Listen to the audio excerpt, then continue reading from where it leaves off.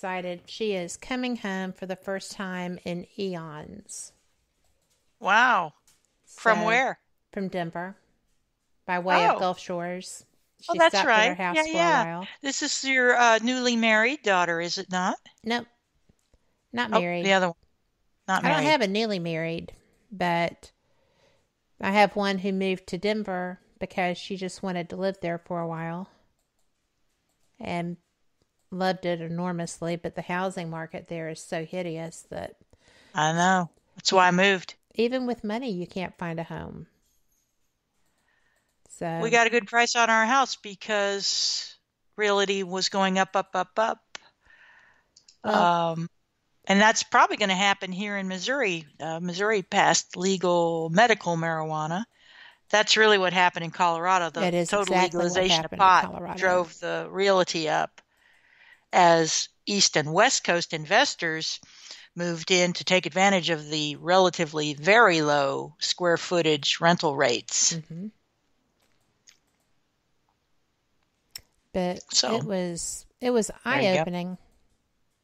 The the lack of, I mean, seriously, it's not that you can't afford the housing, it's that there is none. Uh-huh. So Well, that I was am interesting. wondering. Oh, go ahead. I was just saying that was interesting. It was worse than Hmm. Manhattan. Wow. At least in Well, Manhattan, you can find something. I'm not sure that'll ever happen here in Missouri, but property is bound to get more expensive as overpopulation continues, Hmm. and especially as the UN works hard to put impoverished third world people in other places of the world, They're which is doing a their good job agenda. of it in Canada. They're doing a good job of it here too, apparently. Hmm. That's what drove me out of Colorado finally was when they moved the Somali village in 6/10 of a mile from the house in an urban project that I'd envisioned would house American homeless people, Right. of which we had many in Denver, living under bridges and in cardboard boxes, and none of them ended up in this nice Habitat for Humanity housing. Yeah. It was all Somalis. And I thought, this does not bode well. There were a lot Well, of things going on in that neighborhood that did not bode well. And I'm so glad we moved. I'm And I glad you would did never too. consider moving back to Colorado. But I'm wondering if my mom is going to be willing and able to negotiate her house. I finally got Daryl to agree, at least in theory or hypothetically, that he would want to buy this house if we could negotiate a good price, the house where we are living Right. now in Fenton, with the beautiful view of the lake and very little else to recommend it, frankly. It's not that great of a construction of house. When you walk in the front door, you have to decide right away, am I going upstairs or downstairs? It's split level, Hmm. which makes it hard to move things in and out. Basically, the draw is the lake Right. and the dock on the lake. So yesterday, he and I had a discussion for the first time where we talked about how much we'd be willing to pay for the house. I've got the down payment and he's got the income right now. And in 6 weeks, we expect he's going permanent at a very large company here, a major employer in the St. Louis area. He's been there.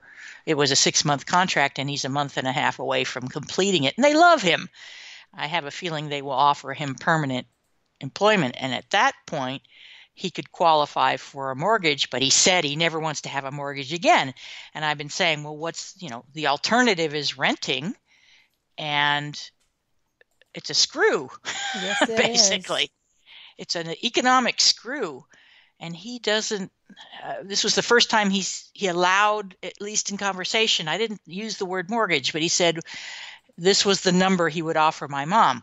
Well, the number he would offer my mom is similar to the number I would offer my mom, and it's rather lower than the number she has in her mind. So Right. the question is, will she be able to negotiate, willing to negotiate? She believes she's going to run out of money, that she'll outlive her money. And I don't know how much money she has or how much money she earns through her investments, so I can't speculate on that.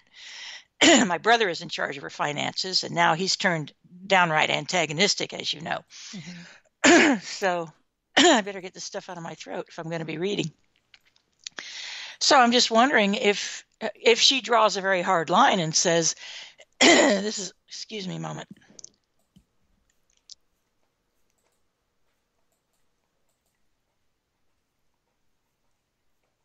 See if I can get that worked out there. I'm not sure I did.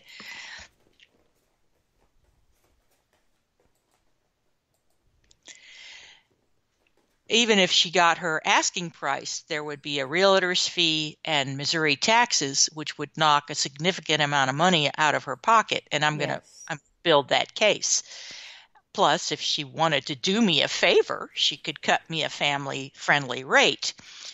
And that's going to be my presentation to her in a few months. And in September, I can see if I pre-qualify for a mortgage. But I've been working about half-time, and I got my W-2, and I'm just not earning enough, it seems to me, to qualify for any much of a mortgage.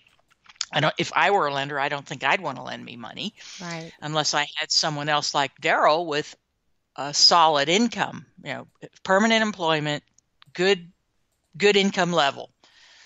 I'm not sure that together a lender would lend to us under the new rules, but it's something we can certainly find out.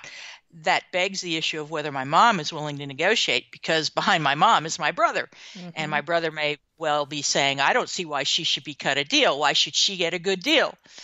It helps me more if we sell to some stranger who'll pay more money. That's his thinking. And I will address all the mathematics of all that, how much it benefits, how much it takes away. And then she can make up her own mind. And I'm not going to bother arguing. I'm not going to use a lot of time persuading her, because there's lots of houses. Yes. And in this area, at least, there's lots of houses. There aren't that many houses for sale, actually. And there certainly aren't that many for a low price. Those days are kind of over unless you buy something very distressed in foreclosure. I like the house on the other side of Mom. Ironically, the house on the left facing the lake is worth $250,000 on Zillow, and the house on the right sold for $80,000 a year ago. Now it's up to $110,000 on Zillow already. And the owner has done some improvements on it, but I think basically it's still structurally unsound. Right. The basement is caving in, so I don't think he's fixed that. It's not clear he plans to. I'm not sure what his plan is with the house, and not sure I need to know. But when you have a house on one side worth $250,000 and another on the other side, directly the other side, $110,000, the truth of your house probably lies somewhere in between. Correct. And Mom thinks her house is worth as much as the next door house, which basically could be featured in Better Homes and Gardens as well. It's very well maintained and very well modeled. And her house isn't. It's got a rough basement, and parts of the basement are rough, exposed pipes and wiring. And both of the bathrooms are out of date and got rust, and old tile. And I just know I'm looking with a critical eye. She doesn't have a critical eye. And frankly, she might get her asking price. And I haven't run the numbers yet. It might behoove me to let her try to get her asking price. But I think the price differential we're talking isn't enough to make much of a difference in terms of future inheritance. And that's the argument that I'll make to her, is that there's no harm in you're cutting me a good deal. You're doing me a favor, giving me a place to live where I don't want to move again. Moving is a pain in the butt. So there you have it. So my family continues to limp along, and I've realized I cannot change them, and there's no point. The other thing, the epiphany I had after this whole thing with my brother was that no matter how much I wish and hope, my mother and my brother will never change. No, they don't want to change, and they are incapable of, and therefore they are incapable of changing. So my brother will always be a sadistic, bullying, split personality person. A nice guy on the one hand and a bully tyrant on the other. He's got schizophrenic tendencies as far as I can tell. I don't like the labeling, but they label me, so this is what I perceive. He's off his nut, he's power hungry, and he's got Mom's ear. So I'm fairly powerless to have any much influence, although today I did send her 3 health articles I wrote saying 40% of my content is health articles. And here's some you might find interesting. In other words, try to dilute the damage he's done trotting out inflammatory political articles I wrote around the midterms or whenever. And I do feel strongly about certain issues. I do feel that the Muslimization of America is a bad thing because Muslims have stated they don't want to integrate. That's the only reason that people are against Islam, that Westerners are against Islam, is because Islamics say we're the enemy, we're their enemy. Yes. We're infidels and we all deserve to die. We're all subspecies. So they started it basically, and the liberal panderers are doing their darndest for whatever reason to get Muslimization happening, and state by state we're seeing it happen. I think it's important to raise consciousness because the mainstream media has been instructed to ignore this. Yes, they have, and they're doing it beautifully. I really don't care if my mom disagrees about it. She's old and she's dying. I'm also reconciled to the fact that I may be written out of the will by the time she's dead. My brother may be on an active campaign now to get me out because she mentioned it. There's no threat to my being out, which suggests to me that he's working at that as well. I'm the bad daughter.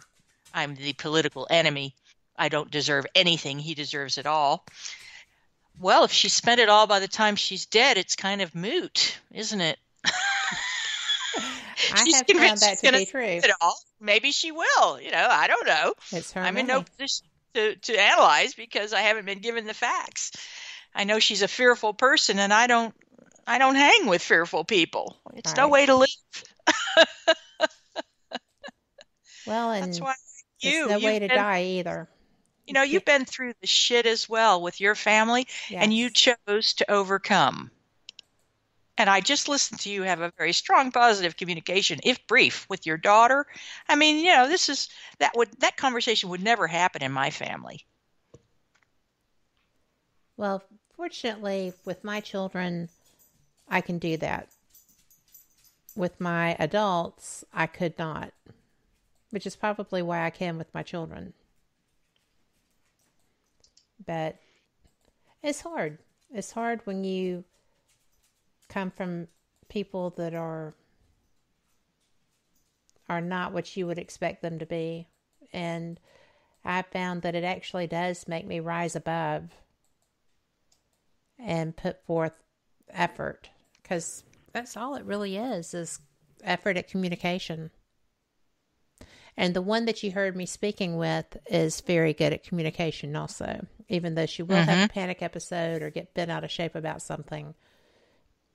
And she'll fly off a bit here or there. But as a rule, she was talking to me about something, and I said, I understand. And she was like, don't respond to me with that, please.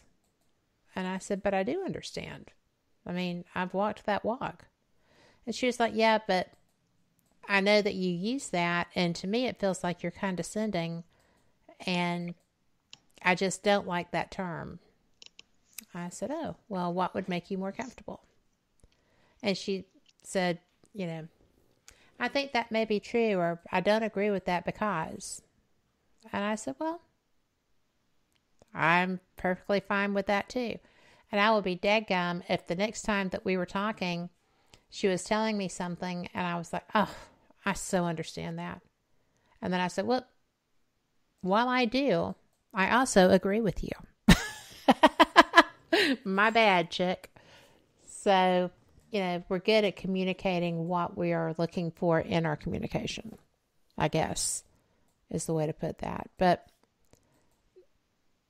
it was a little thing, but it made her feel validated. So I was just like, all right, that's not a big deal. It's no skin off my nose. I'm still saying the same thing. So we're good.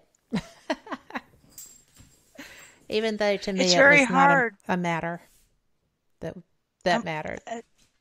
Yeah, well, it's that's what I admire in a family dynamic, and what's lacking in mine. I keep hoping for a change, and that change is never going to happen. My mother is never going to be more mentally acute. She'll be less and less mentally acute. Her memory will fail more and more. This is why I'm starting to put important things in writing in email.